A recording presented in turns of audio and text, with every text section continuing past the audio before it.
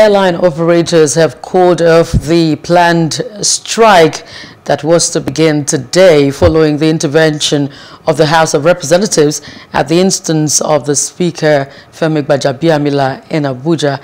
Our correspondent Emmanuel Ehijene completes the report. It was really a grueling session that lasted 4 hours as the airline operators and the group managing director of the Nigerian National Petroleum Corporation, NNPC, Mele Kyari, engaged in accusations and counter-accusations over the landing cost of Jet A1.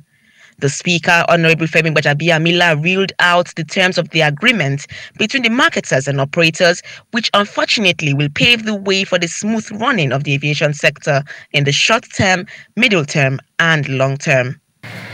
Marketers of choice that you are comfortable with and you know their markup will not drive you out of business will be supplied with jet fuel, correct?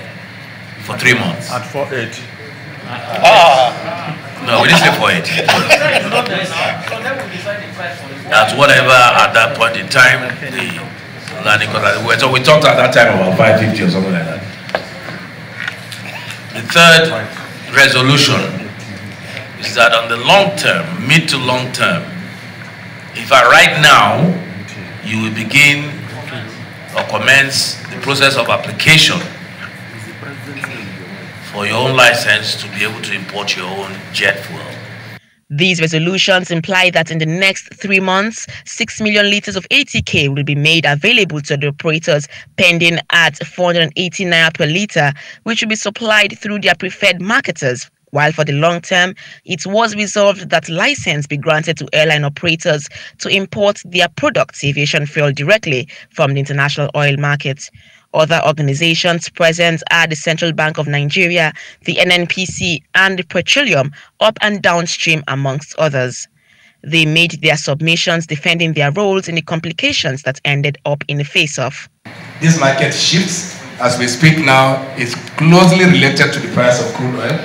As it lands in this country, there are a number of things that happen which they have engaged with the downstream authority to determine what exactly are the build-up to the pricing.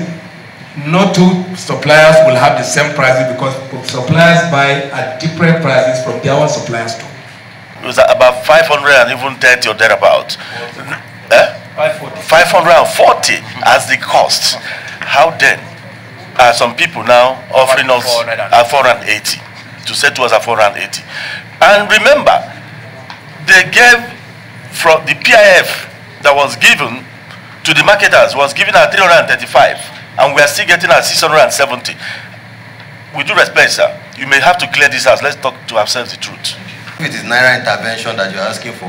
But you, of course, you know that your bank will look at your creditworthiness to be sure that historically you've had a good credit. If you don't have a good credit, you're not going to access it. And of course, some of you know that you have accessed CBN funding for importation of aircrafts. And indeed, when the pandemic was on, we also did provide some kind of support for you, so we've done so. These resolutions would at least ensure that Nigerians continue to go about their businesses unhindered for the time being. Hello, hope you enjoyed the news. Please do subscribe to our YouTube channel and don't forget to hit the notification button so you get notified about fresh news updates.